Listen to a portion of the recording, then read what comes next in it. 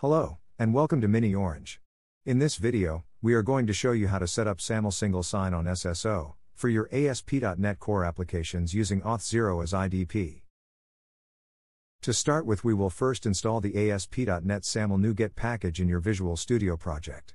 Open your ASP.NET Core application in Visual Studio, right-click in the Solution Explorer, and select Manage NuGet Packages. Search for the Mini Orange SAML SSO extension and install this extension. Next, integrate the Mini Orange ASP.NET SAML SSO middleware by adding the required namespaces, services, and middleware to your project. You can find these details from the setup guide link added in the video description. After adding the required services and middleware, build and run your application.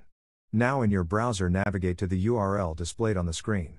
If the registration page appears, you've successfully added the Mini Orange ASP.NET Core SAML plugin.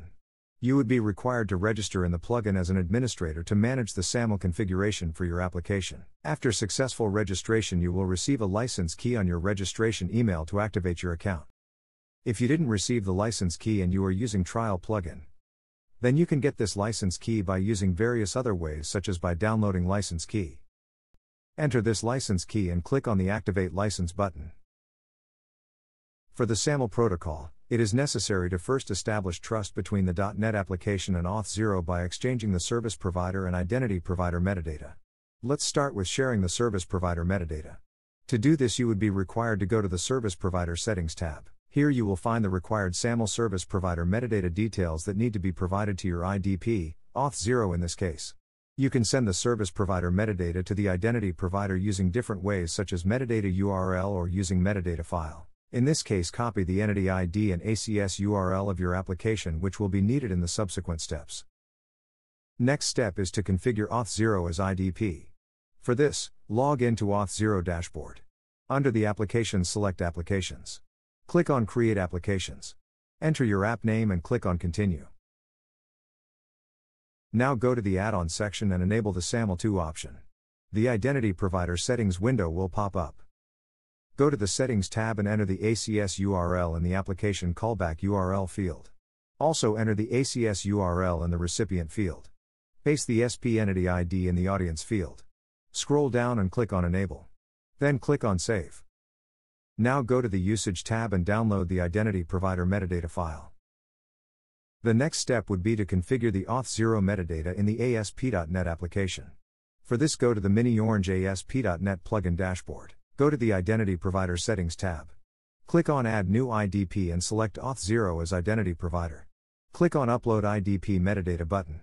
Here you will find two ways to upload metadata file. You can upload metadata by entering metadata URL or using uploading metadata file. In our scenario, let's upload metadata file which we get from Auth0. Click on Upload button. After successful upload, you can see that the IDP metadata has been populated here successfully. To verify SSO configurations, hover on Select Actions drop-down against your IDP application, and click on Test Configurations. Auth0 login window will pop up. Enter your Auth0 credentials and click on Continue. After successful authentication, a Test Successful window will appear showing user attributes such as name, ID, email, and others. The next step here would be to map only the required attributes from the SAML response to your .NET application. Now from the Select Actions drop-down, click on Edit Configurations. Navigate to the Attribute/Role Mapping tab.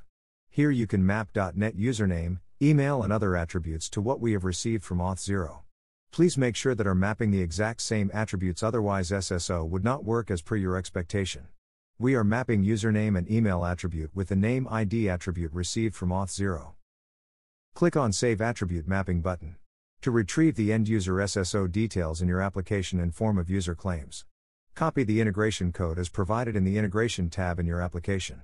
We have added this integration code steps in our setup guide. You can refer this from setup guide also. In our case, we are pasting this integration code in the layout.cshtml file. Now let's jump on how to initiate the SSO login. From the Identity Provider setting, click on the Select Action drop-down to get the SSO link of your IDP. Copy this SSO link. You can use this link in your application and make a button or page. In our case, we have created a button out of this link. Let's now check on how the actual end user experience would look like. Click on Login with Auth0 button. Enter your Auth0 credentials and click on Continue. After successful user authentication, you can see that user will be sent to ASP.NET application, and will be logged in via Single Sign-On SSO. By following these steps, you will successfully set up SAML Single Sign-On SSO for your ASP.NET Core application using Auth0 as identity provider. Thank you for watching this video. If you have any questions, please feel free to contact us at ASP.NET Support@Securify.com.